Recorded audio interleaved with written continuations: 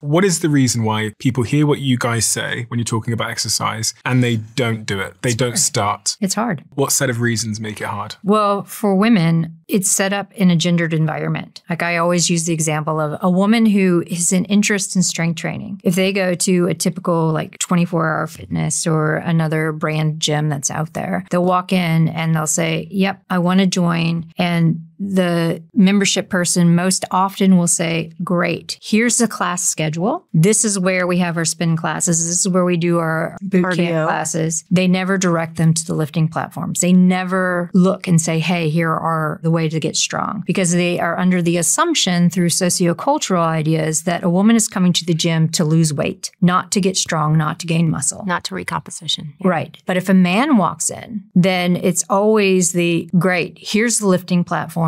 We have X amount of barbells. We have X amount of bumper plates. How much weight do you want to gain? Do you want to work with someone to help you build that mass?